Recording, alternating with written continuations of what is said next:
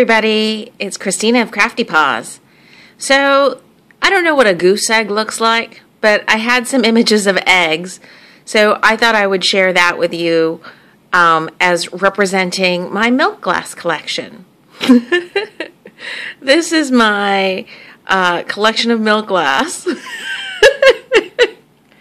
Okay, seriously, this is my video response to Julie's collection giveaway challenge. Julie, who is Thriftypapergarden here on YouTube, has asked folks to share their milk glass collections as well as their other collectibles to enter her challenge. I have absolutely not one piece of milk glass, so I thought I would share with you these little images of eggs. Okay, now all kidding aside, I do have a collection to share with you, and it would be my poodle collection. And as you can imagine, my poodle collection is probably pretty extensive. Even though I live in a tiny apartment in New York, I've had years and years to collect things that have poodles on them. So I picked a few that I thought were a little different or interesting for whatever reason.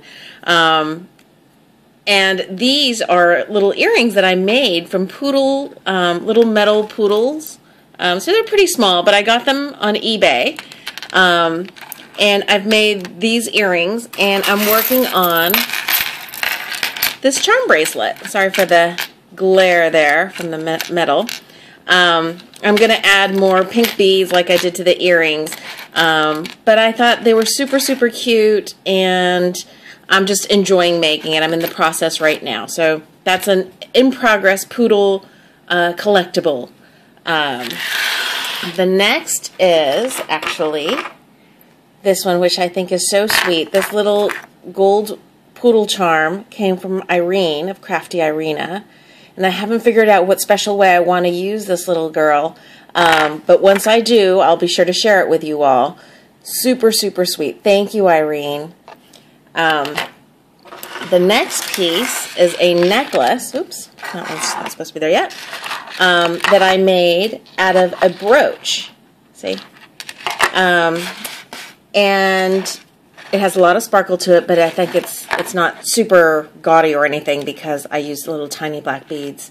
But this brooch originally I had on my bouquet for my wedding because I wanted a representation of Biscuit at my wedding as well. The next are poodle cufflinks. So these two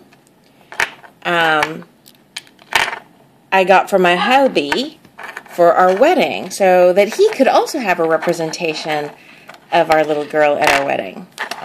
Sorry, it's a little dark here. But anyway, you get the idea. The next thing is a paper clip holder. This little poodle, poor thing, it's falling apart. I've had her for probably good 18 years, but she holds my little paper clips on my desk, and I probably should spend the time to repair her properly. But she's a very fashionable poodle. And she is a matching set with this little poodle that is a stapler. How cute is that? Super cute. And lastly, I have this USB dock, which I can plug into a laptop or whatever and then have extra connections. And they made it into a poodle shape. How fun is that, right? When I have extra attachments and things that I need to use for my laptop or my desktop, I can plug this guy in and add whatever I need to. And I have one more item that I wanted to share with you all, but it's in the other room, so hold on a second. Okay, so it's a mobile that I have hanging in another room. And originally, I got it at CB2, that chain store. And originally it was lots of different colors, but I wanted something that I thought was a little bit more sophisticated, so I painted everything white. And then I added little words. Let's see here. True happiness. That one's a blank one. Love always. Oops, sorry. I hope I'm not making you too dizzy. Forever yours. And then, of course, I had to add my little poodle. So I did a silhouette I painted of a poodle there. And just so you aren't all feeling like, what about Bandito? I added a little Havanese up there.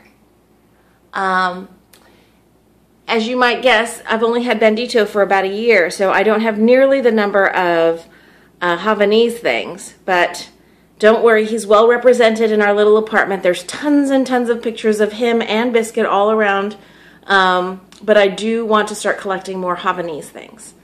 Thank you all for watching. I hope you guys play along. I'll put a link to Julie's challenge video in the description box below so you guys can check it out for yourselves. Thanks, everybody. Bye.